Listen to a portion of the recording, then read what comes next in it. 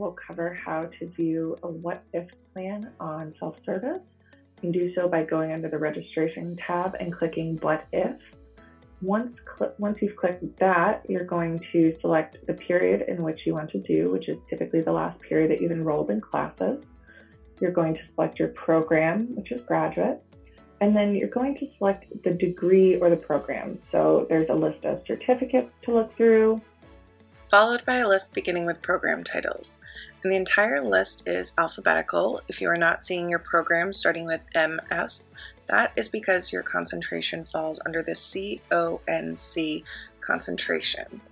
So for Mary Jo, she's currently a comm student, but maybe she wants to look at a different concentration within comm. So what we can look at for Mary Jo is potentially switching to a concentration in integrated marketing communications. So we're going to click that, and then after clicking integrated marketing communications, we are going to click create.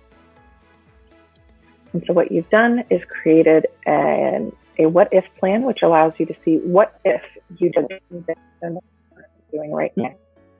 Please keep in mind, nothing that you do in this what if tool is final. It does not affect your graduation. It does not affect your registration in any way, and it is not a binding document or form or anything of that nature. It is just a tool ahead.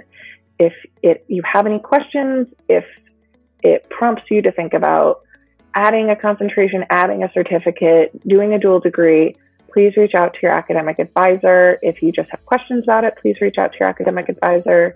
But overall, it is a tool and a great one if you are thinking about making changes to your program at all.